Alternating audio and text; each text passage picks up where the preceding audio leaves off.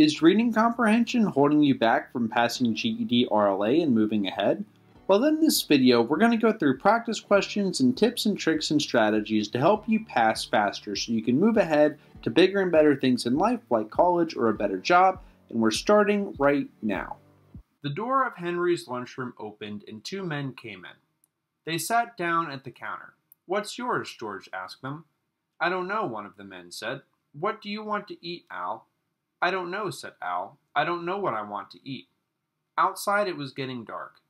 The street light came on outside the window. The two men at the counter read the menu. From the other end of the counter, Nick Adams watched them. He had been talking to George when they came in. So your first question is, what is the setting? So I'd like you to pause the video and try to figure out what the setting is. Maybe reread this if you have to. Take all the time you need and then unpause the video and we'll go over the answer.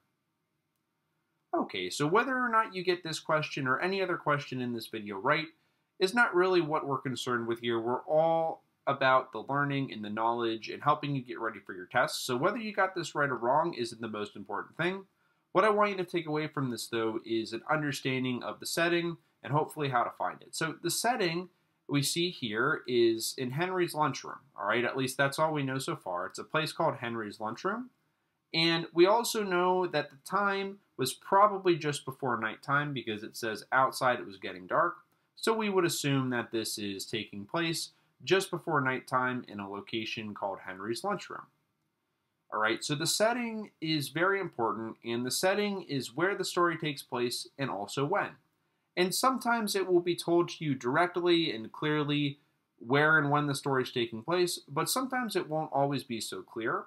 And sometimes they'll tell you where the story is taking place, but it's not exactly clear when until later on in the story, or vice versa. But note that these are the two components that you should think of when you think of setting. So setting, where, and when. And just know that you might get questions point blank on the GED test. You might have to read a passage, and it might just ask you point blank, what is the setting of this passage? Okay? But also, whether or not you get asked a question asking you what is the setting, it's still really, really important to nail down what the setting is. So whenever you're reading a fiction piece, or this can apply in nonfiction as well, you always want to try to figure out where and when the story is taking place. And like I said, it's not always going to be clear, all right? But to the best of your ability, you want to try to figure this out. And part of the reason is because it's going to help you picture what's happening. So for example, if a story takes place out in the country on a farm, okay, and maybe you get confused and you're picturing the story as taking place in a really busy city, okay, it's going to probably be hard to understand what's happening in the piece. So part of the reason you want to nail down that setting is just so you can have a clear mental picture of what's happening, all right? So the next question here is, who are the characters in the story so far? So I'd like you to this time pause the video, take all the time you need, list out who are all the characters in the story. Now, if you want to do this on paper, okay, that's probably good. If you want to do it in your head, that's fine too. Whatever works for you. So I'm going to give you a chance to pause the video, take all the time you need, and then when you're ready, we'll go over the answer. Okay, so the characters so far, we see right away that the door of Henry's lunchroom opened and two men came in. So we see a man named George, and we see that there's a man named Al, and there's Nick Adams, and there must be another man here, right? Because it says two men came in, all right? And we've got George, we've got Al, and then we've got one of the other men who we don't have a name for this person, okay? So hopefully you figured these out, or at least you got most of these. And so the method here that I'm kind of teaching you is what I call the SCCT method. It's the setting, characters, conflict, and theme. Okay, so we're not ready to talk about conflict and theme yet. That'll be something later on in the story that we touch on more, or later on in the video, I should say. But we've talked about setting and we've talked about characters. And to me, really the key to kind of unlocking your understanding of most fiction stories is, first of all, understanding the setting and when the setting changes too. All right, so for example, what I mean by setting changes, all right, if part of a story is taking place in a hospital and then they go and travel to somebody's apartment and you miss that detail that the setting has changed, and you're still trying to, picture the events taking place in a hospital when it's really taking place in an apartment. Hopefully you can see how that could kind of make it hard to understand what's happening. So the setting and where the setting changes is important to note, but also the characters. So when characters are introduced, take note of them. Just think of ways to tell the characters apart. That's another issue people have with comprehension, beyond knowing what the setting is, also keeping track of the different characters. And so you can even list them out on a sheet of paper if you want to, if that helps you, all right? So I'm just introducing this now, SCCT, okay? This is something that we'll touch on more in the video, all right? But I just want to give you an introduction. And the reason why I'm proposing this method, and this is something I put together here, SCCT, is because it can be really hard to take in all the information at once when you're reading a fiction passage, and this can apply for nonfiction too. All right, but the reason I'd like you to think about trying this method, where as you're reading, you think about the setting, the characters, the conflict, and the theme, is because it's going to help you break down all the information you're bombarded with into more manageable chunks. Okay, so let's keep going here. I'll have a roast pork tenderloin with applesauce and mashed potatoes, the first man said. It isn't ready yet. What do you put it on the card for? That's the dinner, George explained. You can get that at 6 o'clock. George looked at the clock on the wall behind the counter. Okay, so here's your next question. Which of the following is most likely true about George? A. George is one of the men who walked into Henry's lunchroom. B. George works at Henry's lunchroom. C. George eats at Henry's lunchroom often. Or D. George is good friends with Al. So now would be a good time to pause the video, try this one out, and then when you're ready, we'll go over the answer. Okay, so the correct answer here is B. George works at the lunchroom. And basically what's happening here is that the man is asking for the dinner, and George is telling him that he can't order it until 6 o'clock. Okay, and it says George looked at the clock on the wall behind the counter. And so basically, hopefully you see that George most likely works at Henry's lunchroom. So I don't expect you to read this slide unless you want to, but I just want to introduce that what we're going to be using in the next question and throughout the video is a technique known as closed tasks. And I've done a lot of research into reading comprehension, and most importantly, how to enhance your reading comprehension so that you can get a better test score, hopefully pass faster and move ahead faster. And I just want to show here that, I'm not an expert in reading comprehension by any means, but I have done quite a bit of research, and so there is a method behind the techniques that we're using throughout this video here.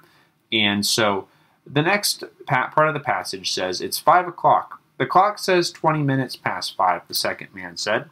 It's 20 minutes fast. Oh, enough with the clock, the first man said. What have you got to eat? I can give you any kind of sandwiches, George said. You can have ham and eggs, bacon and eggs, liver and blank, or a steak. So the next question is, which of the following words most likely belongs in the blank above? Is it A, time, B, bacon, C, orange juice, or D, cars? So now would be a good time to pause the video, try to figure this out, take all the time you need, and when you're ready, we'll go over the answer. Okay, so the answer here is B, bacon.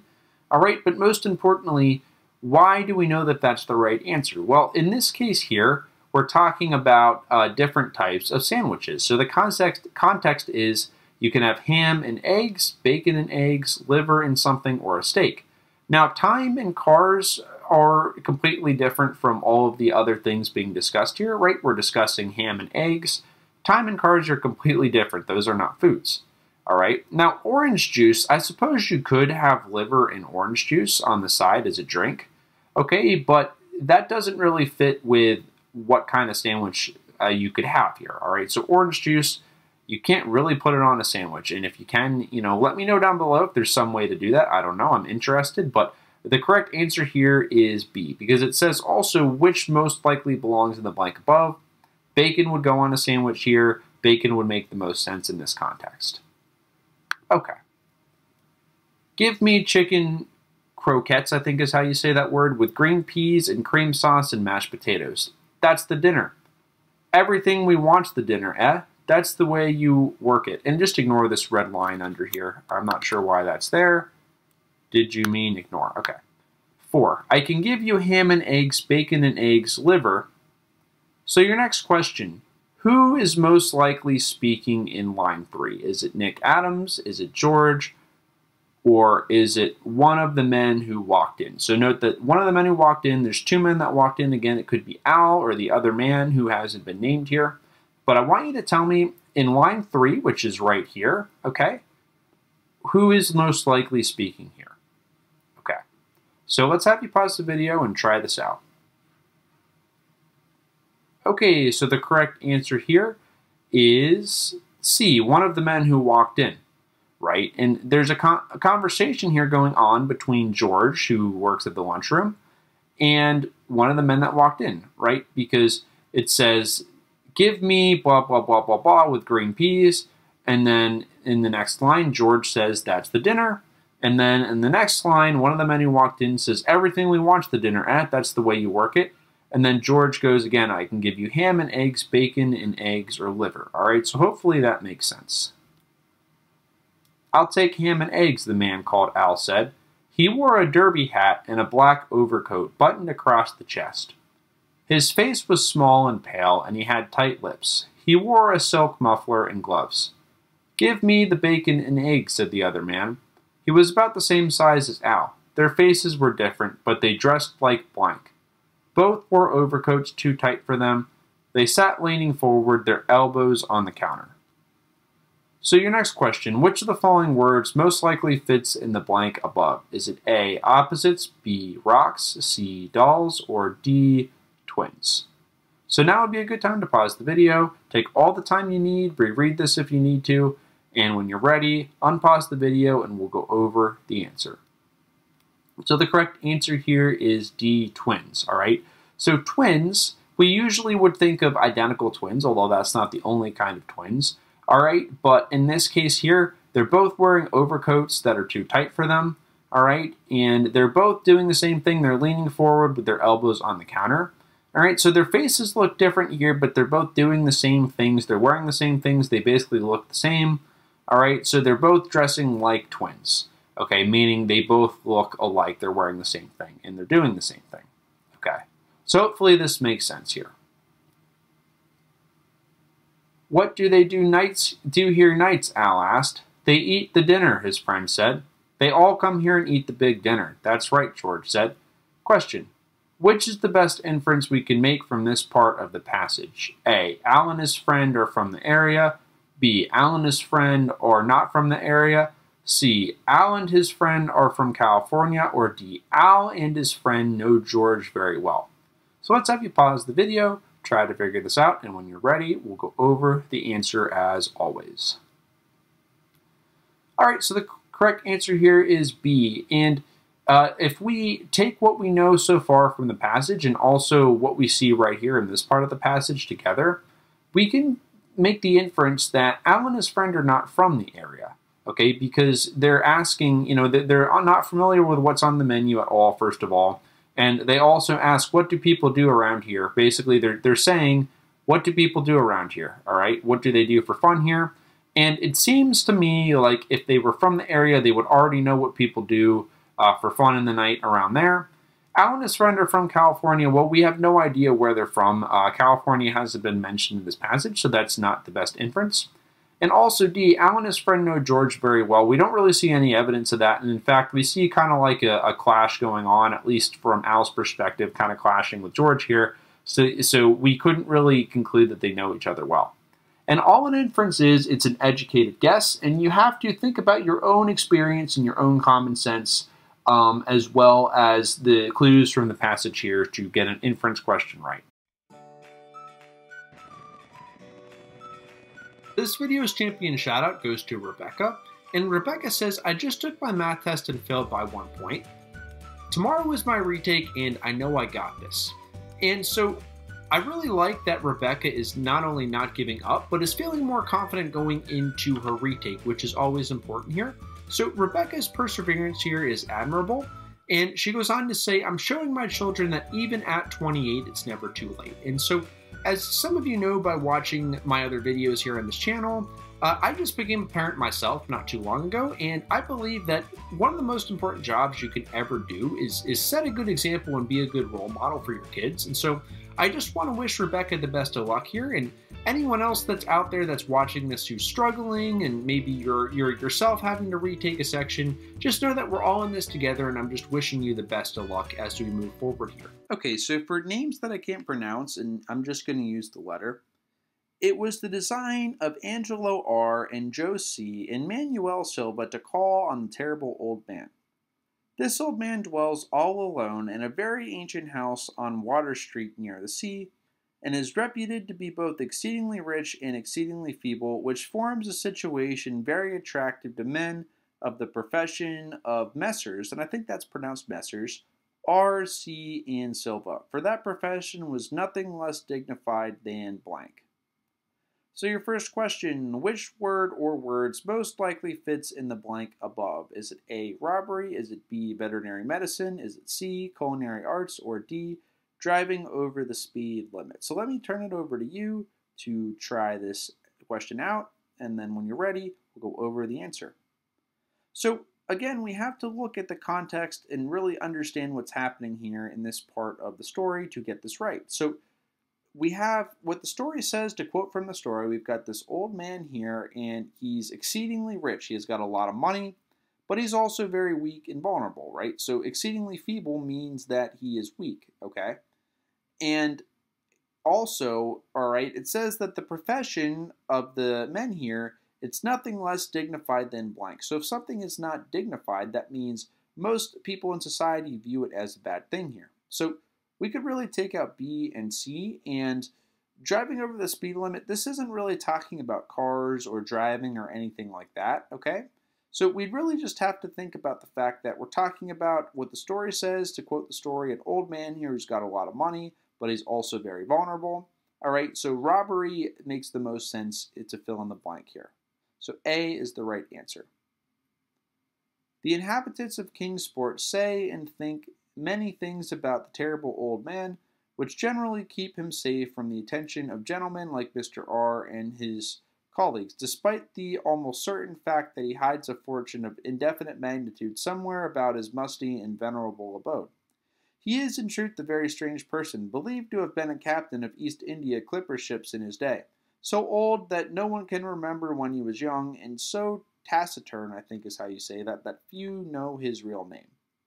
So just a quick note here too, at any time, you can pause the video and take all the time you need to read the passages, all right? So I'm not expecting that you're going to be able to just listen to me read most of these passages and just hear it one time and know the answer, all right? You're probably going to have to pause the video, at least on a lot of these questions, and take the time to reread it at a pace that's going to make sense to you. So know that if I'm reading fast here, it's just because I'm expecting that everyone watching this will pause and reread and take their time reading it, all right? So again, thank you for sticking with me so far. The next question is, what is the setting of the story? So I'll turn it over to you to pause the video, try to figure this out, take all the time that you need, and then we'll go over the answer. So really, all we know so far is that this is taking place in a place called Kingsport, and we're not really sure, is this a country, is this a town, is this a village? Okay, it says something here about East India, but if you thought East India was the setting here, just note that we have to consider the context again. So it's telling us here that nobody really knows much about this terrible old man. He's very strange, but people think maybe he had been a captain of East India clipper ships in his day. So this isn't necessarily telling us that this is taking place like on a clipper ship in East India. It's just telling us that he was a captain of an East India clipper ship. So we're not really sure what the country is. It just tells us that there's a place called Kingsport here, and this is maybe at the house on Water Street by the sea where the terrible old man lives, because it said in the last paragraph that his house is on Water Street by the sea. So this is in a town called Kingsport, and possibly the story is going to unfold around this old man's house, but we're not quite sure yet. So if you got Kingsport right, then that's the main thing I was looking for you to identify. If you thought East India, just know, like I said, that that might be an important detail here to keep in mind, but we don't necessarily know that that's the setting, all right? Okay, so and just again, repetition is really important for learning here. And that's why I like to just keep hitting points home over and over again, all right? Because on the test, I want it to be fresh in your memory that to figure out the setting, you have to think about where the story takes place and when. And in this case, it's not completely crystal clear when this is taking place. You know, we're not even sure where. We think it's some kind of town or village called Kingsport, all right? But that's really all we know so far. But just remember that, you know, whenever you start reading a story, I want you to think right away, you know, what is the setting here and who are the characters, all right? So we go on to say here, so the next question is about this word. I think it's taciturn is how you pronounce it. It says, the word taciturn most likely means which of the following? Is it A, the captain of a clipper ship, B, reserved in speech, C, friendly, or D, wealthy? So let's have you pause the video, try to figure out what does the word taciturn mean, and then when you're ready, we'll go over the answer here. Okay, so similar to our close deletion tasks where I blanked out a word, in this case we have a word that is bolded and underlined, and we have to figure out what the word might mean here. So again, what we're talking about here is that, you know, there's this terrible old man who's strange. Nobody really knows very much about him. And it says that, you know, they suspect he was the captain of a clipper ship in his day, but no one can remember when he was young. And it says here that the man is so blank that few people even know his real name. All right, so if he's really friendly here, you would think people would know his name or know something about him. So C is wrong here. All right, so wealthy that few know his real name. That, I mean, it could be, but that's probably not. It says here what is most likely correct. All right, so we do know that the man is wealthy. It did tell us that. But, you know, is he so wealthy that few would know his name? I'm not sure that that is the best answer here. All right. And, you know, he was probably the captain of clipper ships in his day. So, again, he is wealthy. He probably was the captain of clipper ships. But, you know, would that be the reason that few know his real name? Probably not. I mean, maybe if he was like a secret agent, you know, or something, and it was like a secret agent on a clipper ship. I don't know, but that's a little bit far-fetched here. So again, in these questions that ask you most likely or which of the following is the best explanation, you know, if multiple answer choices seem like they could be correct, you have to kind of pick the one that would make the most, that's the most obvious, most simplistic here. And reserved in speech is hopefully the answer that jumps out at you, right? If he's very reserved in speech, meaning he doesn't say a lot of stuff, it would make sense that few people would know his real name. Okay. So I just want you to see here that, you know, it did tell us that he was wealthy. It told us that, you know, most people think he was the captain of a clipper ship, but neither of those things really would be reasons why people wouldn't know his name. All right. Both of those things are probably true, but is that why no one knows his name? Probably not. But if he's reserved in speech and says very little, he doesn't talk a lot, that could be why few people know his name. Okay. Among the gnarled trees in the front yard of his aged and neglected place, he maintains a strange collection of large stones, oddly grouped and painted so that they resemble the idols in some obscure Eastern temple. This collection frightens away most of the small boys who love to taunt the terrible old man about his long white hair and beard, or to break the small paned windows of his dwelling with wicked missiles. But there are other things which frighten the older and more curious folk who sometimes steal up to the house to peer in through the dusty panes. Question: which of the following is false? A. The collection of stones scares away the small boys.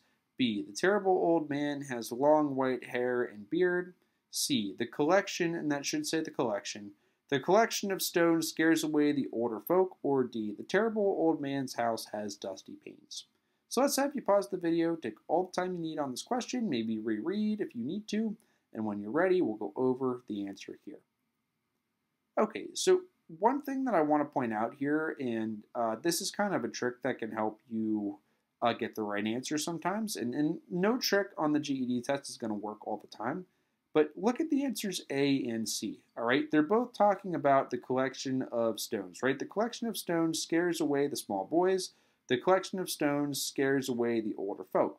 So these two things, all right, could they both be true? Well, they could be, but since these answer choices are both saying basically the same thing, the only difference is that one is talking about small boys and the other is talking about the older folk, All right, whenever you see two answer choices that are basically the same thing, but there's only like one word or two that's changed. All right, one of them is probably going to be the one you want to pick. All right, that's not always going to be true, but that is kind of a little trick here. But we don't want to rely on tricks. We want to rely on our reading comprehension skills to get the question correct. But it says here that the older and more curious folk who sometimes steal up to the house to peer in through the dusty panes here, it says that there's other things that frighten them away. So remember, it is that collection of the stones that scares away the small boys.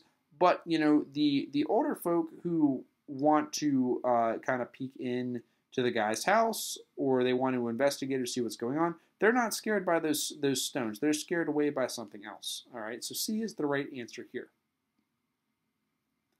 Okay, these folks say that on a table in a bare room on the ground floor are many peculiar bottles, in each a small piece of lead suspended pendulum-wise from a string. And they say that the terrible old man talks to these bottles, addressing them by such names as Jack, Scarface, Long Tom, Spanish Joe, Peters, and Mate Ellis, and that whenever he speaks to a bottle, the little lead pendulum within makes certain definite vibrations as if in answer. So question, in 2 to 3 sentences, how would you summarize the passage above in your own words? And when I say the passage above, I just mean the text on the screen here. You don't have to summarize the entire story. I just want you to take this information that is right here, and in just 2 to 3 sentences here, okay, just put this in your own words. What does this mean? What are we told in this passage here, all right? Now, you might want to type this out or write it out by hand. You can do it in your head too, but that might be a little bit harder. But, if you can do it that way, fine. It's up to you. It's all about you and your learning so that we can help you move ahead to the next stage of your life here. So this is the next practice here. Summarize the passage above in your own words. And again, this summarizing and putting things in your own words is a proven skill to help boost your reading comprehension. So let's have you try this now. And there's not really a right or wrong answer here. I just want you to try it. Okay, hopefully you had a chance to pause the video and try this. So this is just my answer here. And obviously you're not going to have exactly the same answer I do. And that's probably like a 1 in the bajillion odds that you would get the exact same answer I have here. But I put, some say that the terrible old man has bottles on a table with lead connected to a string in each, which acts as a pendulum. So the old man has a name for each bottle, and he speaks to the bottles, and the lead pendulums inside the bottles vibrate as if the bottles are answering him. So that's just my answer right here. Obviously, you're going to have something different, okay? But as long as you kind of got this idea that, he's got the older folk come up to the person's house, they look in on the ground floor, they see these weird bottles, and he's got like lead in each of them that is, vibrating. He talks to the bottles, they vibrate and stuff, and they vibrate as if the bottles are speaking back to him, and this scares the people away. Anything like that is really valid here. It's just an exercise to take something and put it in your own words, okay? Those who have watched the tall, lean, terrible old man in these peculiar conversations do not watch him again. But Angelo R. and Joe C. and Manuel Silva saw in the terrible old man merely a tottering, almost helpless gray beard who could not walk without the aid of his knotted cane, and whose thin, weak hands shook pitifully. Question. Why don't you think those who have watched the terrible old man speak to his bottles don't watch him again? There's no right or wrong answer, so I'd like you to pause the video, think about it. Why don't they watch him again after they've seen it? And when you're ready, we'll go over possible answers here. Okay, so what I was thinking of, probably the most likely thing is they see the ritual and they're scared of him. Maybe they think he has some kind of magic powers, or maybe they just generally, they're just creeped out and they're freaked out by the ritual and they don't want anything to do with it. It also could be they feel sorry for him, but I think the most likely thing is that they are probably frightened off by what they've seen. And so, there's no right or wrong answer here. It's just up for you to just think critically here. And the more you think critically as you read, the more it's going to help you remember the story and just process it on a deeper level. It's going to help you understand, help boost your memory, and hopefully help you get more questions right. Okay. They were really quite sorry in their way for the lonely, unpopular old fellow whom everybody shunned, and at whom all the dogs barked singularly. But business is business, and to a robber whose soul is in his profession, there is a lure and a challenge about a very old and very feeble man who has no account at the bank and who pays for his necessities at the village blank with Spanish gold and silver minted 2 centuries ago. Which word most likely fits in the blank above? Is it A, B, C, or is it D? So now would be a good time to have you pause the video, try to figure this out, and when you're ready, we'll go over the answer. Okay, so the correct answer here is B, store. All right, so it says here, the very feeble old man who has no account at the bank, so he can't put his money in the bank because he has no account there. He pays for his few necessities at the village store, all right? So he's buying his necessities, meaning things he needs, like food, clothing, whatever else he needs. That's where he's going to get it at the store. So hopefully you saw that that was correct. Messrs. R, C, and Silva selected the night of April 11th for their call. Mr. R and Mr. Silva were to interview the poor old gentleman, whilst Mr. C waited for them in their presumable metallic burden with a covered motor car in Ship Street. And again, ignore these underlined red words. That's just something my computer's doing. It has nothing to do with the question. By the gate in the tall rear wall of their host's grounds. Desire to avoid needless explanations in case of unexpected police intrusions prompted these plans for a quiet and unostentatious departure. I'm not sure how to say that word. Okay, which of the following is true? A. Mr. C and Mr. Silva were to interview the terrible old man. B. The robbers were not concerned with the police while making their plans. C. Mr. Silva was supposed to wait with the motor car. Or D. Mr. R and Mr. Silva were to interview the terrible old man. So let's have you pause the video, try to figure this out, take all the time you need to, reread this if you need to, and when you're ready, we'll go over the answer. Okay, so again, I'd like you to note answers A and answer D here. Mr. C and Mr. Silva were to interview the terrible old man versus Mr. R and Mr. Silva were to interview the terrible old man. So could both of these things be correct? Well, we know that there are 3 robbers here and that one of them is going to wait with the car. So either A or D has to be wrong. These can't both be true. Okay, so that's just what I mean when you see 2 answers that are basically the same thing, but there's only a slight difference. All right, in this case, these answers can't both be true. So that hopefully draws your attention to the fact that either A or D is probably going to be the right answer here. Okay. Now, it tells us here that it's Mr. R and Mr. Silva are going to interview the poor old man. We see that right here. And we see that it's Mr. C who's going to be waiting in the car. Okay. So hopefully you see that here. And it also tells us that, basically they want to avoid needless explanations in case of unexpected police intrusion. What in the world? That basically means that they are concerned with the police. And also that means that they are concerned with the police. And it's not Mr. Silva that's going to wait with the motor car. That's Mr. C. Hopefully that all is clear. Okay. As prearranged, the 3 adventurers started out separately in order to prevent any evil-minded suspicion afterward. Messrs. R and Silva met in Water Street by the old man's front gate, and although they did not like the way the moon shone down upon the painted stones through the budding branches of the gnarled trees, they had more important things to think about than mere idle superstition.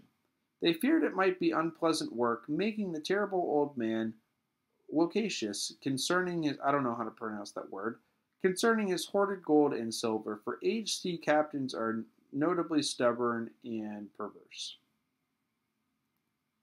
Okay, the question. The word loquacious, which I'm not sure how to even pronounce, most likely means which of the following? Is it A, talkative? Is it B, secretive? Is it C, interested? Or D, relentless? So let's have you pause the video, try to figure this out, and then when you're ready, we'll go over the answer. Okay, so one trick you can sometimes use for questions like this is to kind of take this word here and just kind of like fill in each word here and kind of read the sentence in your head. When you're practicing, you can do it out loud, but you can't talk, obviously, when you're doing the test, so it might not make sense to actually talk it out loud when you're doing the test. But let me read the sentence here and just kind of put in answer A here. It says, they feared it might be unpleasant work making the terrible old man talkative concerning his hoarded gold and silver. Does that make sense? I think it could work. Now let me try it with B. They feared it might be unpleasant work making the terrible old man secretive concerning his hoarded gold and silver. Well, think about that, all right? Why would we want the old man to be secretive regarding his treasure? Isn't the whole point here they are trying to come in and they're trying to figure out where the treasure is, so they wouldn't want him to be secretive about it, right? If you just, I'm not going to do it for the sake of time, but you can see sometimes how answering these questions, one strategy is just to kind of, take each word and just kind of try to replace the word that is bolded and underlined with each word, like I did with talkative and secretive. And sometimes the answer just kind of jumps out at you. And also just kind of thinking about the context here, right? So they're trying to come in here and they're trying to figure out where the old man has his treasure hid. All right, so they're going to want to make the man talkative. All right, they feared it might be unpleasant work making the terrible old man talkative. All right, so they're scared that it's going to be unpleasant and hard to get him to talk about his treasure. So A is the correct answer here. Still, he was very old and very feeble, and there were two visitors. Messrs. R. and Silva were experienced in the art of making unwilling persons voluble, and the screams of a weak and exceptionally venerable man can be easily muffled. So they moved up to the one lighted window and heard the terrible old man talking childishly to his bottles with pendulums. Then they donned masks and knocked politely at the weather-stained oaken door. Question: what do you predict will happen next? There are no right or wrong answers. And this is part of critical thinking and just part of processing the text on a deeper level. So what do you think is going to happen next? So pause the video, think about it, and then when you're ready, we'll talk about it. Okay, so probably there's obviously going to be some kind of a confrontation here, right? Because they just knocked on his door if they're wearing masks. There's probably going to be some kind of a confrontation here between them and the terrible old man. And I am predicting, either it's going to go, there's really only a couple ways it can go. Either the robbers are going to find a way to get their way and they're going to get the treasure, possibly try to hurt the old man, or the terrible old man will scare them off somehow, or in some other way he will come out on top in the situation here. And it's not clear yet. That's why it's a prediction. That's why I said there's no right or wrong answer. But my guess here, and when I read this story for the first time, which I never read this story until I put together this video here, so my first read through of the story here, my actual prediction was that somehow the old man would scare the robbers away. That's because all the other adults that came to the house were scared away by his, thing that he's doing with the bottles and talking to the bottles and the vibrations. So I was thinking somehow he's going to scare the robbers away. But like I said, there's no right or wrong answer, and we're going to find out the ending here shortly. Waiting seemed very long to Mr. C as he fidgeted relentlessly in the covered motor car by the terrible old man's back gate in Ship Street. He was more than ordinarily tender-hearted, and he did not like the hideous screams he had heard in the ancient house just after the hour appointed for the deed. Had he not told his colleagues to be as gentle as possible with the pathetic old sea captain? Question: where does Mr. C most likely think the screams came from? Is it A, the terrible old man, or is it B, Mr. R and Mr. Silva?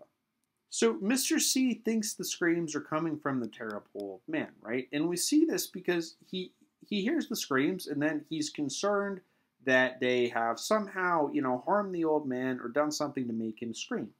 Okay, and we see that in the highlighted sentence here that I've shown here. He's concerned for the old man, right? Says that he's more than ordinarily tender-hearted, okay, which maybe this, he's the more sympathetic one here. He wants to, go after, his money, but he doesn't want to harm people in the process, maybe, is what this is kind of telling us. And he seems like he's concerned that the old man's screaming. But the thing here that I think is interesting is that, the robbers don't really seem like they understand yet that, maybe they are the ones that are in trouble here, all right? So it seems like Mr. C thinks that, his colleagues are in control of the situation and that they have somehow hurt the old man and made him scream, all right? But, what I want you to think about now is, where do you think the screams came from? Was it either the robbers that are screaming? Was it the terrible old man? Or is there some new character or scenario that's going to be introduced here, all right? Where do you think they came from? So let's have you pause the video, think about it. There's not really a right or wrong answer. I just want you to think about it and, base your answer off of what we know from the story here. Okay, so My answer here is, and like I said, there's not really a right or wrong answer here, but it's probably Mr. R and Mr. Silva. Okay, so Mr. C thinks that they are in control of the situation, but really, all right, it seems like actually the terrible old man is getting the upper hand in the situation here. All right. Very nervously, he watched that narrow oaken gate in the high and ivy-clad stone wall. Frequently, he consulted his blank and wondered at the delay. Had the old man died before revealing where his treasure was hidden, and had a thorough search become necessary? Mr. C did not like to wait so long in the dark in such a place. Then he sensed a soft tread or tapping on the walk inside the gate, heard a gentle fumbling at the rusty latch, and saw the narrow, heavy door swing inward. So your next question, which of the following words most likely fits into the blank above? Is it A, mirror? Is it B, watch? Is it C, diary? Or D, notebook? So let's have you pause the video, try to figure this out, and when you're ready, we'll go over the answer. So the correct answer here is B, watch. All right, so he is concerned about the time, so he's going to check his watch. Now it's possible he might be checking his notebook or a diary to, see, to review the plan or something, if he has a plan written in his notebook here. All right, but since it says he wondered at the delay, probably watch is going to be the one you'd want to guess here. All right, and watch is the correct answer. And in the pallid glow of the single dim street lamp, he strained his eyes to see what his colleagues had brought out of that sinister house which loomed so close behind. But when he looked, he did not see what he had expected, for his colleagues were not there at all, but only the terrible old man leaning quietly on the knotted cane and smiling hideously. Mr. C had never before noticed the color of the man's eyes. Now he saw that they were yellow. Okay, which of the following is false? A, Mr. C did not see the other two robbers. B, the terrible old man had yellow eyes. C, the terrible old man walked with a cane. Or D, Mr. C could clearly see what was coming out of the house. So let's have you pause the video and think about this. Is it A, B, C, or D? Okay. The correct answer here is D. Mr. C could clearly see what was coming out of the house. Well, we see here that he had to straighten his eyes to see what his colleagues had brought out of the house. So he's straightening his eyes. It's hard to see. There's a single dim street light here. All right. So D is the best answer here. Little things make considerable excitement in the little towns, which is the reason that Kingsport people talked all that spring and summer about the three unidentified which the tide washed in. And some people even spoke of things as trivial as the deserted motor car found in Ship Street, or certain especially inhuman cries, probably of a strange animal or migratory bird, heard in the night by wakeful citizens. But in this idle village gossip, the terrible old man took no interest at all. He was by nature reserved, and when one is aged and feeble, one's reserve is doubly strong. Besides, so ancient a sea captain must have witnessed scores of things much more stirring in the far-off days of his unremembered youth. Question: what do you think is the theme of the story? There's no right or wrong answer here. I'd just like you to think about the theme of the story here. Okay, so a tip here is to be prepared for questions about theme. These are fairly common on the test. So the theme is the message that the writer wants to communicate to the reader, okay? And it's usually a statement about human nature or how the world works. Okay, so when we talk about the theme of the story here, there's possible answers. There's no right or wrong answer really, but one could be don't try to rob or harm the most vulnerable in our society, okay, because it just might backfire. And, in this case here, we see that the robbers, they tried to, take advantage of harm Rom from this terrible old man, all right, and it kind of backfired on them, all right, for lack of a better way to put it. So now I'm going to answer some questions from this random questions generator, and hopefully none of them are too awkward. French fries or onion rings? You know what? I actually would take onion rings for sure. That's just me though. Board games or video games? Oh, I'm for sure taking video games. Batman or Superman? Definitely Batman for me. I just think Batman's a cooler character. Dogs or cats? Well, growing up, I was always a dog person because that's what we had. But then when I lived in Philadelphia with my wife, we had a mice infestation and we went out and we got a cat and I've never looked back. So I'm going to have to go cats.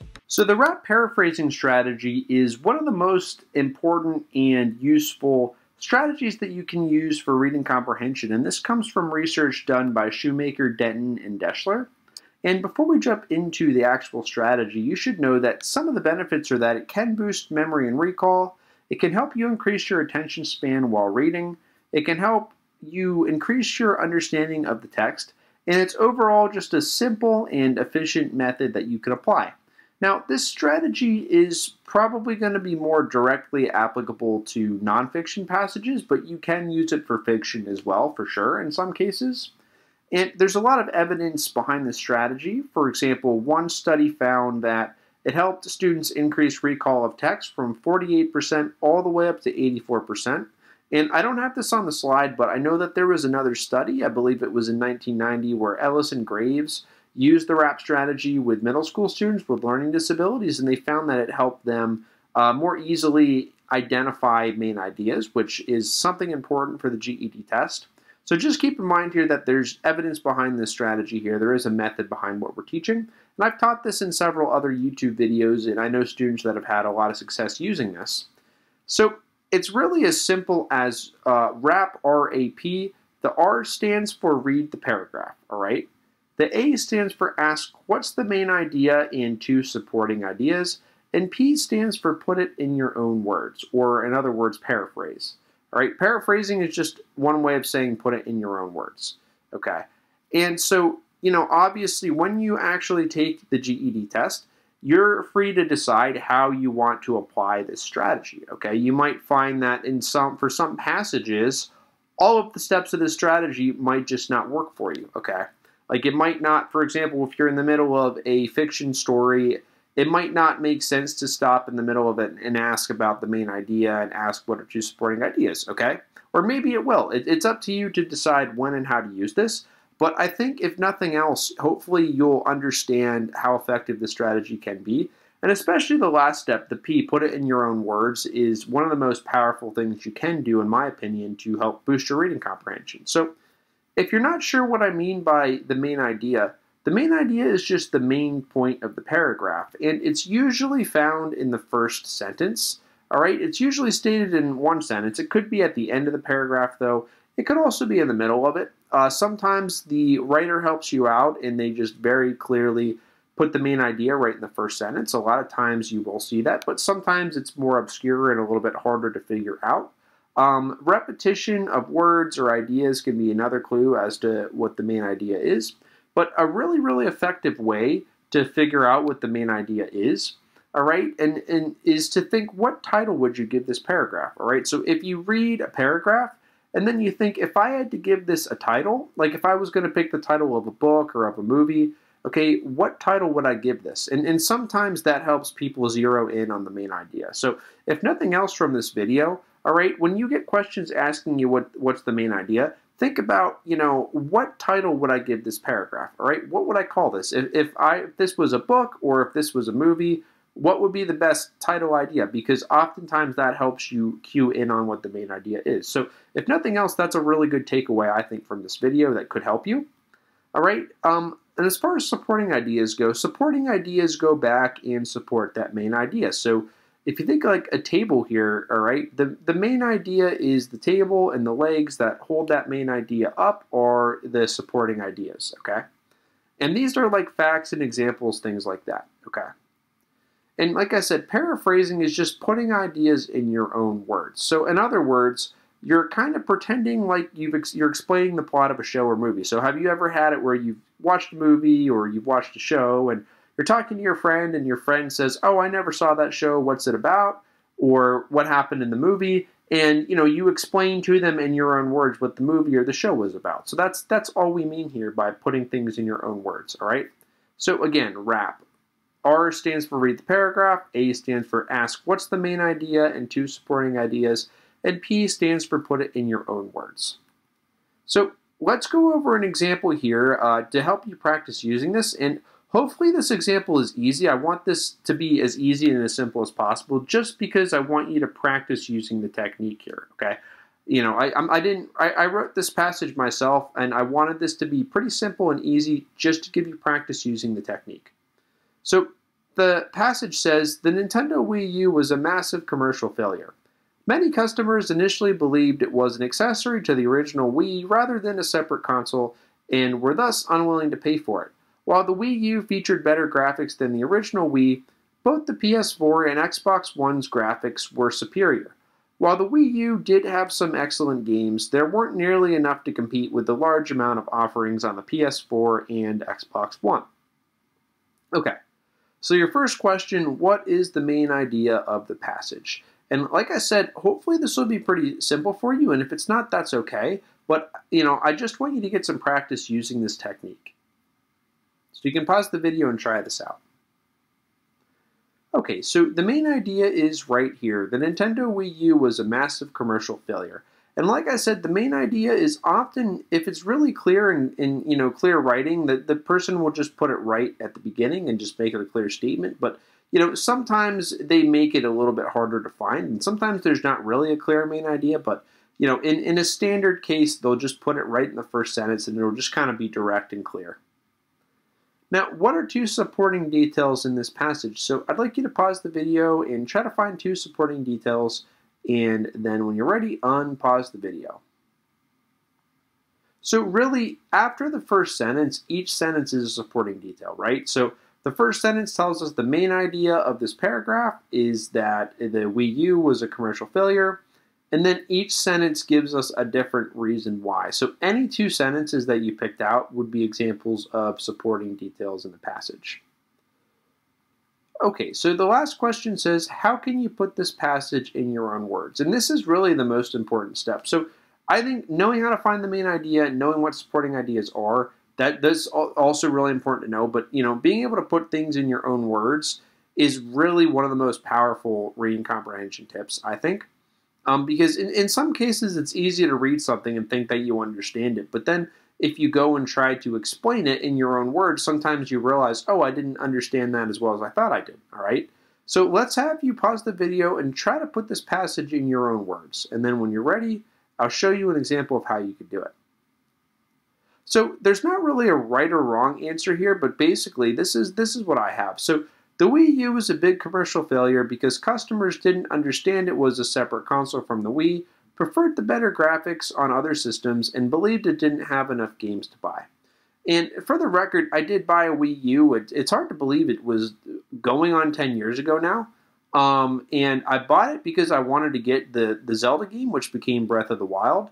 And so I had that Wii U, and I bought it just for that game, and I actually got the game, and I played it for like an hour, and I was like, wow, this is incredible. And I just got too busy, and I never picked it up since. And so, yeah, that's my little story about the Wii U, but it is one of my favorite systems. But, unfortunately, it did not do well in sales, even though some of the games were pretty cool. But anyway, so hopefully you see that hopefully this example was pretty easy and straightforward to understand. I just wanted to give you some practice using this powerful strategy. And so now obviously it's up to you to decide how you want to apply this on your test. Okay, so our next passage is a passage that comes from a sample practice set of questions from the GED testing service. So let's read this together and then I'll give you the question. So it says, on June 29, 1947, the 33rd President of the United States, Harry S. Truman, addressed the 38th Annual Conference of the National Association for the Advancement of Colored People, NAACP. In a speech calling for civil rights and human freedom, Truman described the efforts his administration had initiated as well as its hopes for the future. Opening with a determined tone, Truman urged Americans to work together to repair racial schisms. He suggested that the country had reached a turning point, that for the first time in its history, America was ready and willing to guarantee freedom and equality to all its citizens. He continued with an assertion that the government should protect and provide for all its peoples. According to the president, all Americans should possess decent homes, adequate medical care, worthwhile employment, and right to a fair trial. Truman did not paint a one-sided, naive picture, though. At the heart of his speech was a sobering depiction of the social situation facing the nation during its post-World War II era, which included a discussion of disheartening issues ranging from racially motivated insults and intimidation to mob violence. However, he did not dwell on these grim topics, but instead cited the issues as fuel for promoting change. After observing the complexities in expanding and improving federal laws, Truman pointed out several examples of his administration's efforts to make such improvements, including the 1946 appointment of the President's Committee on Civil Rights and the request that Congress pass legislation to extend basic civil rights to people living in both Guam and American Samoa. Additionally, the President cited the United Nations Commission on Human Rights, chaired by former First Lady Eleanor Roosevelt, and the committee's efforts to prepare the Universal Declaration of Human Rights. 5. Truman concluded his speech by invoking words Abraham Lincoln had written in 1862. The 16th President had called for the nation to remain united despite class or conditional barriers, not only for itself but for future generations. Okay, so let me give you your question here, and so I'm not going to write the question up here on the screen. I'm just giving it to you right now. So your next question is to take this paragraph number 4 right here, and I'd like you to restate paragraph 4 in your own words. And I know this is tedious, I know this is hard, I know this is kind of boring and you'd probably rather do something else, but I promise you this is really important. All right, this is something that, you know, I'm putting in the video for a purpose here. All right, there is a method behind what we're doing right now, and I'd like you to take paragraph 4 and summarize this in your own words. All right, if you need to do it in 2 or 3 sentences, use 2 or 3. If you could do it in 1, do it in 1. If you need 4 or 5 sentences, I don't really care. Just try to take this and restate number 4 in your own words. All right, so I'd like you to pause the video. This is really important, and try it out, and then we'll go over my answer, or at least a possible answer. Okay, so here's my example of how you could take this paragraph 4 and restate it. So I said, Truman discussed challenges in improving federal laws and gave an example of his administration's efforts. Truman's 2 examples are his 1946 appointment and the request for Congress to extend basic civil rights to people in Guam and American Samoa. Lastly, President Truman discussed the UN Commission on Human Rights and efforts to make a Universal Declaration of Human Rights. Okay, so obviously it's a 1 in a billion chance you're going to have the same exact statement that I have, but hopefully I had a chance to practice this, because we're now going to look at a question that hopefully you'll be able to have an easier time getting right because of this exercise. Okay, so here's your question. President Truman mentioned the United Nations Commission on Human Rights during his speech to the NAACP in order to show A. how civil rights legislation worked outside of the U.S., B. his general support of civil rights in the United States and abroad, C. how the United States had learned valuable civil rights lessons from other countries, D. his belief that the United States had civil rights policies that should be adopted by other countries. So now would be a good time to pause the video, try to figure this out. Let me say that this paragraph 4 here, this is all you need to answer this question. So there's no need to go back and reread this or even read number 5 here. You just have to understand paragraph 4 here, and that will be your key to getting this question right. So let's have you pause the video, try to answer this, and then when you're ready, we'll go over the answer. Okay, so let me explain kind of a strategy that you can use here, all right, on your test. So one thing you can do is when you look at the questions, all right, look for kind of key words and phrases. Like in this question here, we see the key phrase, United Nations Commission on Human Rights. So what you could do is come into the paragraph, or come into the passage and find that phrase. So right here we see this United Nations Commission on Human Rights. We say, hey, this shows up in paragraph 4.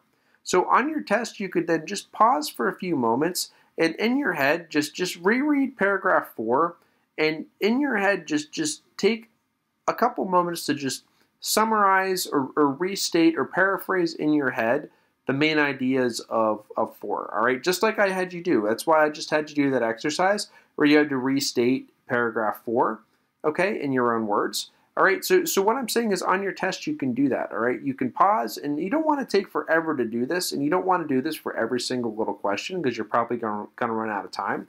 But for certain questions here, it's as simple as, you find that key phrase in the question right here, United Nations Commission on Human Rights. You go into the passage, you find that phrase, reread the text surrounding that. So in this case, that'd be paragraph 4. Pause for a couple moments and just restate paragraph 4 in your own words. And then come and look at the answer choices, and hopefully B would just jump right out at you if you do that, all right? So if you did the exercise where you read this and you restated it in your own words, like for example, answer choice C should be something you could eliminate right away if you did that, because this paragraph doesn't have anything to do with lessons learned from other countries here, right? It says how the U.S. had learned valuable civil rights lessons from other countries. Well, if you read this closely and practice restating it in your own words, all right, C would hopefully be obviously wrong to you, okay? So B is the right answer here, and I'm just want to use this as an example just to show you how you can apply paraphrasing on your test, all right? So obviously, it's going to be up to you when and where to apply this on your test, but this is just an example of how you can practically apply paraphrasing to get answers right on your test. By the way, this is my cat Tommy, who I mentioned earlier in the video, and if you watch multiple videos on my channel here, you're probably going to see him. So now let's talk about the SQR3 method, which is another really important reading comprehension strategy. This was developed by Dr. Francis Robinson, who had his PhD, and he originally developed this method to try to help people in the military improve their reading comprehension. And I just put this slide on here. I don't expect you to read this, but I just put this on here just to kind of show you that there's a lot of research and evidence behind this strategy here. And, I just want to show you again that there is a method behind this, all right? And so I'm going to break down the traditional SQR3 method, and then I'm going to show you some changes that I would make to make it more applicable to the GED. But the S stands for survey, which would be to survey the text before you read it to understand the topic and the main idea. And that would include looking at the title and the headings, look at any pictures or graphics, and also just kind of skim the introductory paragraph and the conclusion, and pay attention to information in the first and last sentences. So especially if you're skimming a text, all right, maybe if you are trying to answer those questions, sometimes, you can look at the first sentence or the last sentence of a paragraph, and that can give you information about what's in the whole paragraph. So, you might be able to, it can help you decide which paragraphs are worth reading and which paragraphs aren't if you're pressed for time in certain cases maybe, but the Q stands for questions, and write down any questions you have about the material from your survey, all right?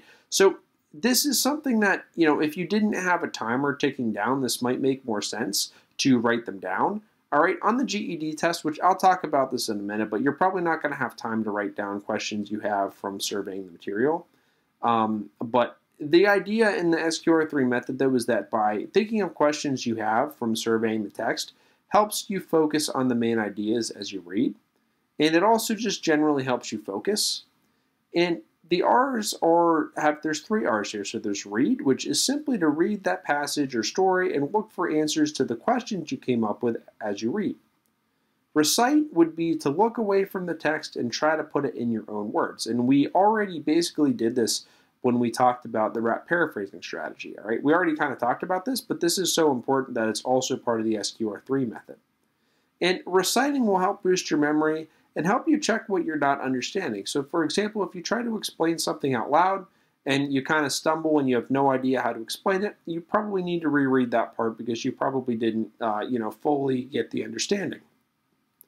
And it's also, reciting is also going to help you answer those questions you came up with in the Q phase. All right, and then lastly is to review what you've learned. And again, on the GED test, this is not really practical because, you're more concerned with getting those questions right. All right, you're not really here to learn just for the sake of having more knowledge. All right, and if you're reading as you practice for the GED test or just reading in your personal life, the SQR3 method is something great to use. And reviewing what you've learned is always a good idea, just generally in real life. But for the purposes of the GED test, all right, this is probably just going to take up time. So you also want to ask, did you answer all of your questions? And again, this is something that would make more sense for practical purposes, like if you're reading on your own or reading for school or something where you don't necessarily have a time pressure and multiple choice questions to answer, all right? But the SQR3 method is a very effective method, the way that I've just laid it out for you. But like I said, the method was obviously not intended for answering GED questions, okay?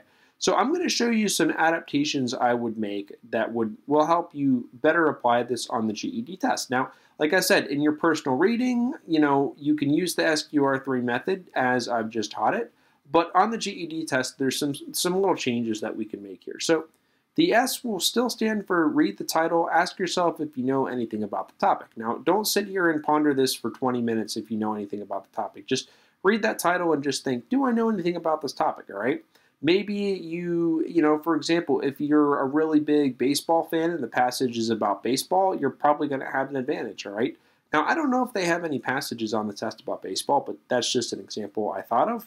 But anyway, look at the other headings, look at any headings or subheadings before you start reading, and definitely skim some of those, look at some of the questions that you're supposed to be answering, all right, before you do the reading.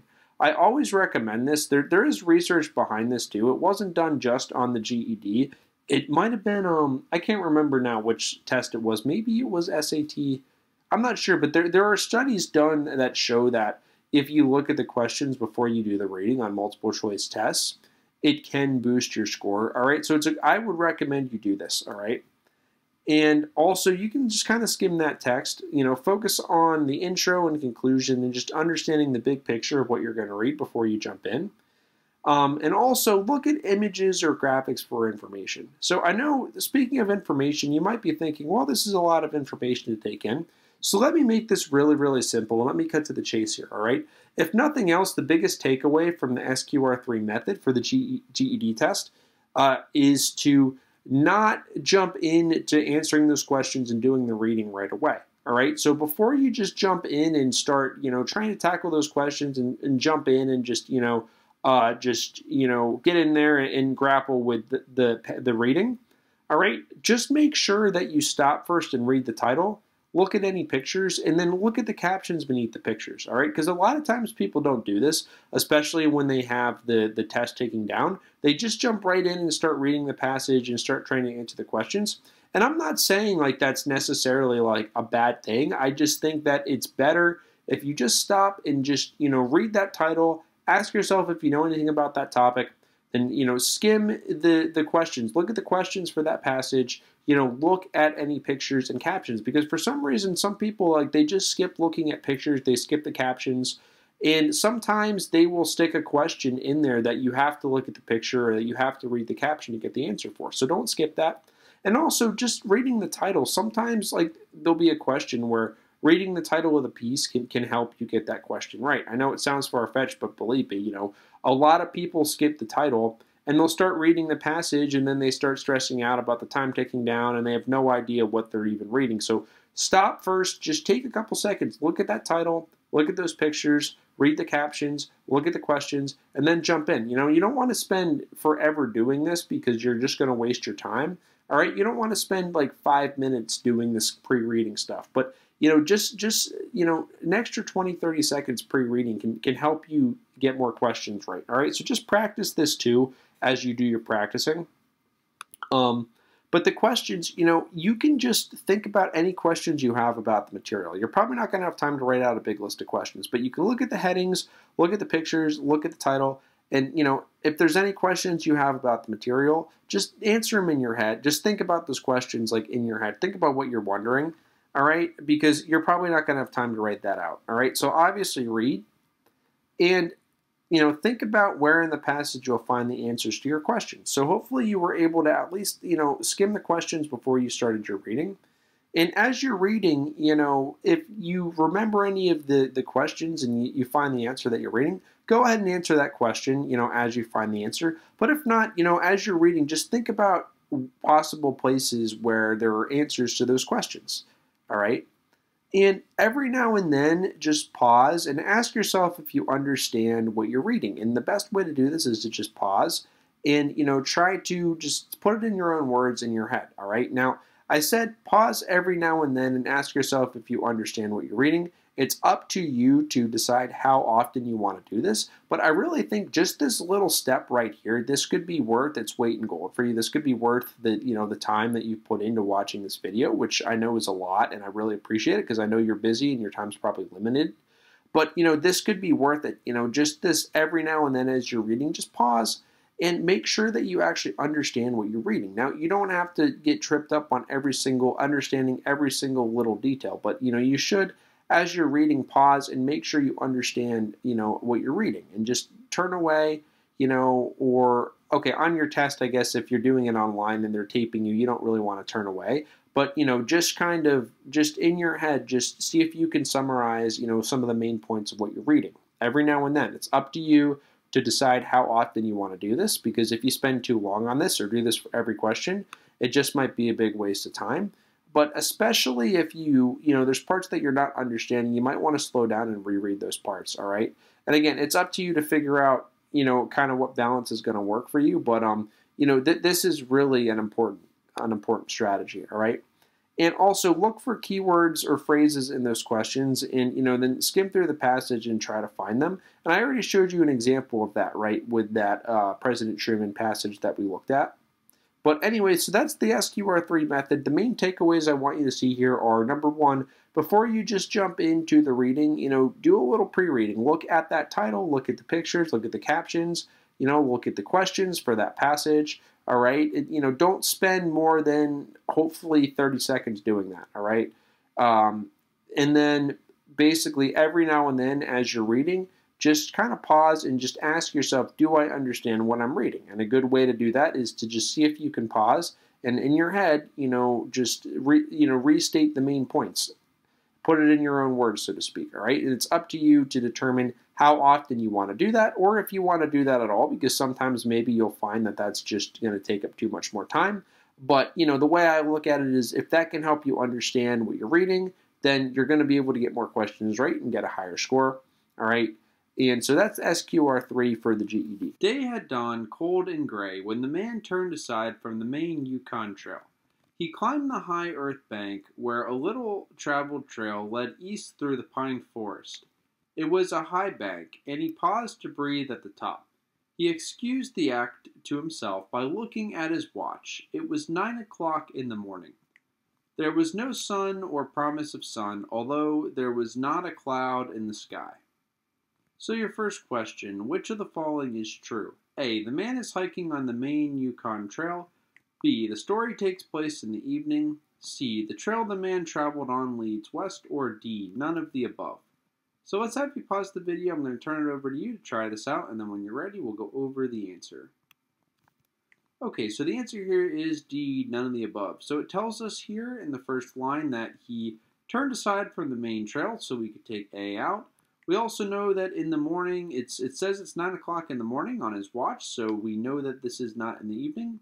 And also it says that the trail that he was walking on, okay, it does not say that it traveled to the west. Or in fact, it says the trail led east through the pine forest. So that's how we would get D. Okay, it was a clear day. However, there seemed to be an indescribable darkness over the face of things. That was because the sun was absent from the blank. This fact did not worry the man. He was not alarmed by the lack of sun. It had been days since he had seen the sun. So we have a challenge question for you here, and I'd like you to try to figure out which word, or I guess try to guess which word would fit in the blank here. And this is very hard to do without multiple choice answers here. So don't feel bad at all if you get this wrong. All right, I just want you to practice trying this because it's going to help you with reading comprehension.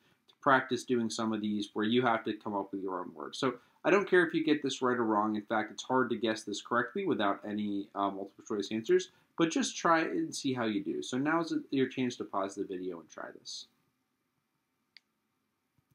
Okay, so sky is the right answer here, and if you got that, really good job. But either way, like I said, this is hard to do, so I'm not expecting that everyone will get this right. So don't feel bad. All right, it's all about the process of trying to come up with the word that you think fits in the blank and how that's going to boost your reading comprehension.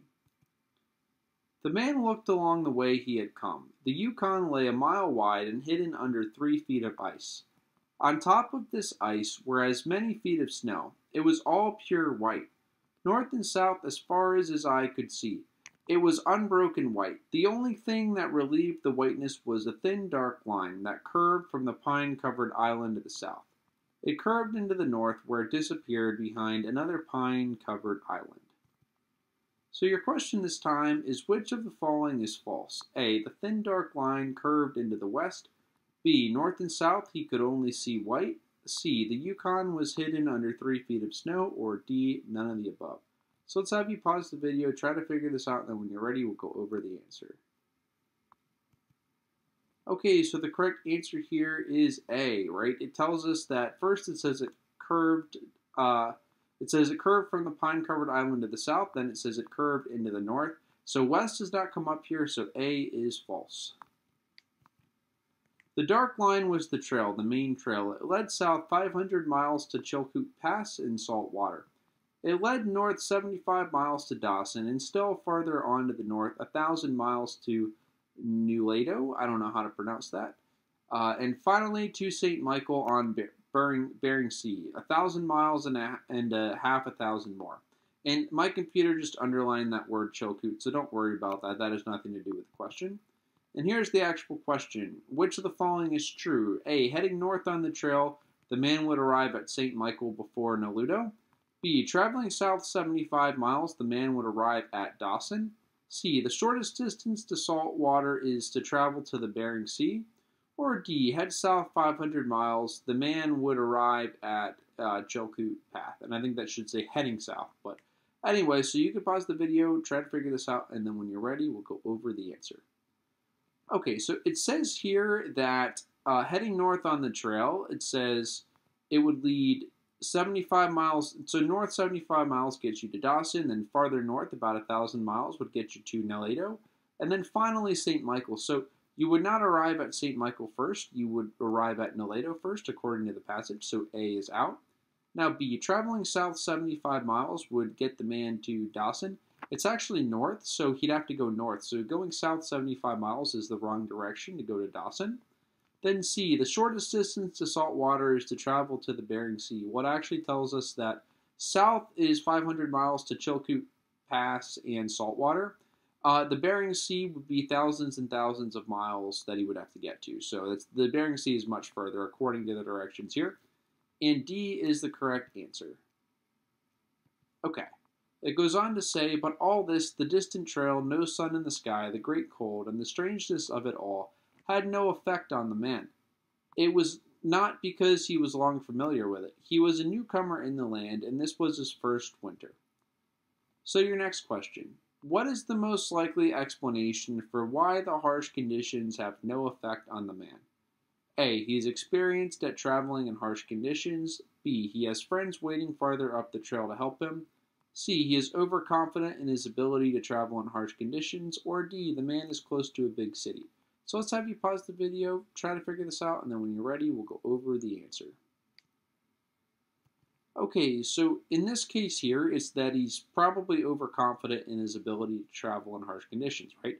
Now, B is possible, right? It's possible that he has friends waiting further up the trail to help him, but that's not the most likely explanation here, okay? That he might have people waiting up the trail to help him, but, you know, we would not logically come up with that explanation here because it doesn't mention anything about this. Now, it could be possible, but it's not mentioned. And what about D? The man is close to a big city. Well, we know that from the last part of the story here. It tells us that, you know, if you follow the trail south 500 miles, you get to Chilkoot Pass. If you follow it 75 miles north, you get to Dawson. So as far as we know, we don't even know if these locations like Dawson, like, it doesn't really sound like that's a big city. It probably sounds like a village, like kind of out in the middle of the mountains or wherever he is. But basically, you know, he's probably not close to a big city, all right? And even if Dawson or those other locations like what is it called? Chilkoot Pass, all right, that's probably not a big city, but even if it is, those are pretty far away from where he's at right now. He'd have to walk hundreds and hundreds or even thousands of miles to get to these locations, so he's not close to a big city, if those are big cities, which they probably aren't. And so what about A? He is experienced at traveling in harsh conditions. Well, it says here that he's not familiar with this. He's a newcomer to the land. It's his first winter. So he's actually, he's, if anything, inexperienced in traveling in these kinds of conditions. Okay. The trouble with him was that he was not able to imagine. He was quick and ready in the things of life, but only in the things and not in their meanings. 50 degrees below zero meant 80 degrees of frost. Such facts told him that it was cold and uncomfortable, and that was all. It did not lead him to consider his weaknesses as a creature affected by temperature, nor did he think about man's general weakness, able to live only within narrow limits of heat and cold. So the question for you now is a critical thinking exercise to help you process more deeply as you read. What do you predict is going to happen? There's no right or wrong answer here per se, but what do you predict will happen based off of what you know? So let's have you pause the video and try that. Okay, so basically, I'm just going to answer right here. I didn't type this out on the slide, but probably what it sounds like is that he's going to reach some kind of trouble because he's wandering around off of the main trail in really harsh, really cold conditions where he has the potential to, freeze or just, there's a lot of issues that could happen here, right? He's wandering around unprepared, inexperienced in, a very cold area that's potentially dangerous. So he's probably going to come up against some kind of trouble due to the harsh conditions. So that would be my prediction. Now we're going to switch gears here and we're going to read another excerpt here. And this one's a little bit scary. At least some people might find this a little scary, so just a little trigger warning. But it says, "Unhappy is he to whom the memories of childhood bring only fear and sadness. Wretched is he who looks back upon lone hours in vast and dismal chambers with brown hangings and maddening rows of antique books, or upon odd watches in twilight groves of grotesque, gigantic, and vine-encumbered trees that silently wave twisted branches far aloft. And yet I am strangely content and cling desperately to those sere moments when my mind momentarily threatens to reach beyond to the other." Question. The word grotesque most likely means which of the following? Is it A, strange or unnatural in appearance, B, oversized, C, nostalgic, or is it D, expensive? So now would be a good time to have you pause the video, try to figure this out, and then when you're ready, we'll go over the answer. Okay, the correct answer here is strange or unnatural in appearance. So great job if you got that, and if not, great job for sticking with us so far into the video. I know not where I was born, save that the castle was infinitely old and infinitely horrible, full of dark passages and having high ceilings where the eye could find only cobwebs and shadows. The stones in the crumbling corridors seemed always hideously damp, and there was an accursed smell everywhere. It was never light, so that I used sometimes to light candles and gaze steadily at them for relief, nor was there any sun outdoors, since the terrible trees grew high above the topmost accessible tower. So your question, what is the setting of the story? So pause the video, try to figure this out. Hopefully you're starting to get into a routine of looking for the settings as you're reading. So let's have you try this out. Okay, so what we know is that this is some kind of a castle, all right? And he can't remember where he was born. He just knows that he's been in this castle for as long as he can remember. So castle is the right answer here. There was one black tower which reached above the trees into the unknown outer sky, but that was partly ruined and could not be ascended save by a well-nigh impossible climb up the sheer wall, stone by stone. I must have lived years in this place, but I cannot measure the time. Beings must have cared for my needs, yet I cannot recall any person except myself, or anything alive but the noiseless rats and bats and spiders. Question, which of the following is false? A, the main character cannot remember any other person. B, the tower is easily climbed. C, the main character cannot measure the time. Or D, none of the above. So you know the drill by now. Thank you again for sticking with me. You can pause the video, try to figure this out, and then when you're ready, we'll go over the answer. Okay, so in this case it's B because it says that the tower is well nigh impossible to climb up that wall, all right? Well nigh impossible means it's basically impossible. Like there might be a chance it could be done, but it's practically impossible, all right? So the tower is not easily climbed, so B is false. No teacher urged or guided me, and I do not recall hearing any human voices in all those years, not even my own, for although I had read of speech, I had never thought to try to speak aloud. My aspect was a matter equally unthought of, for there were no mirrors in the castle, and I merely regarded myself by instinct as akin to the youthful figures I saw drawn and painted in the blank. I felt conscious of youth because I remembered so little. So here's a challenge for you. Which word do you think fits in the blank above? And I'd like you to take your time with this and just think, maybe consider a couple possibilities. And I don't expect that, I don't necessarily expect that you'll get this right, although you might. And the reason I say I don't expect that, people will get this right is because it's very hard to come up with a word in the blank without any kind of clues, all right? It's hard to get that exact word right, but maybe you will, all right? So let's have you try it. Try this. Just try your best and just think about the context here. think about some words that could possibly fit in that blank here, and then I'll show you what word really fit there. So the answer here is books, and you did a really, really great job if you came up with that. And if you came up with something close to this, then you did a really great job. Like I said, it's really hard to get these pinpoint accurate without seeing a list of possibilities. All right, so either way, just for trying this, that's a tough one to do. So don't feel bad if you didn't get that by any means. Outside across the putrid moat and under the dark mute trees, I would often lie and dream for hours about what I read in the books, and would longingly picture myself amidst the crowds in the sunny world beyond the endless forest. Once I tried to escape from the forest, but as I went farther from the castle, the shade grew denser and the air more filled with brooding fear, so that I ran frantically back lest I lose my way in a labyrinth of nighted silence. Question: how could you restate this paragraph in your own words? So let's have you pause the video and try to do this now, and then when you're ready, I'll show you a possible answer. Okay, so, this is one of those questions where, you're not going to have probably, there is not really a right or wrong answer here, and there's different directions you could go with kind of restating this, but a possible answer could be, the main character wished to experience the world beyond the forest, but was too scared to escape when he tried to. And, like I said, there's different directions you could go with this. All right, this is just one possible answer. So through endless twilights I dreamed and waited, though I knew not what I waited for. Then in the shadowy solitude my longing for light grew so frantic that I could rest no more. And I lifted entreating hands to the single black ruined tower that reached above the forest into the unknown outer sky. And at last I resolved to scale that tower, fall though I might, since it were better to glimpse the sky and perish than to live without ever beholding day. Question: which best describes the conflict at this point in the story? A. The main character wants to experience the sky, but climbing the tower is dangerous. B. The main character suspects someone else is in the castle. C. The main character knows not what he's waiting for. Or D. The main character is out of matches. So in D, for some reason, like this looks like it's bolded here, but there's no reason for that. It's just something my computer did, or maybe I did it without realizing it. But just ignore that this D looks kind of bigger than the other answer choices.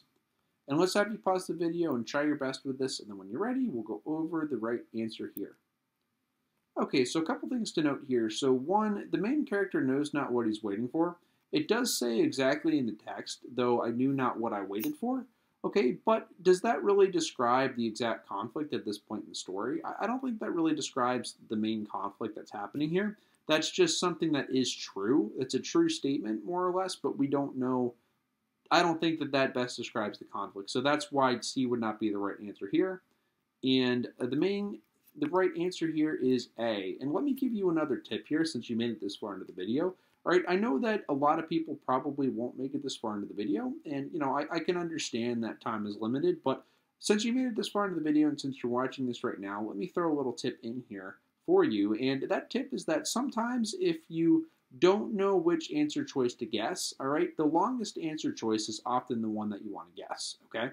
Now, this is not always going to be true. It's not going to work 100% of the time, and ideally you will be able to use your reading comprehension skills to get the questions right, and you won't have to work on guessing, and you won't have to rely on guessing, okay? But if you do, you usually want to guess the longest and most detailed answer, and let me tell you why that is. So when the test writers have to write the right questions like this, okay, the correct answer, they usually have to take the time to write out a detailed answer, and then they have to make up a couple other answers, right, to fill out the answer choices here. So you'll have one answer choice that's like long and detailed and very specific, and then, 2 or 3 bogus answer choices that they didn't really put much thought into writing, and that's oftentimes why the longest and most detailed one is correct. That is not always going to be true, like I said, so I just want to throw that out there, but just something to note here.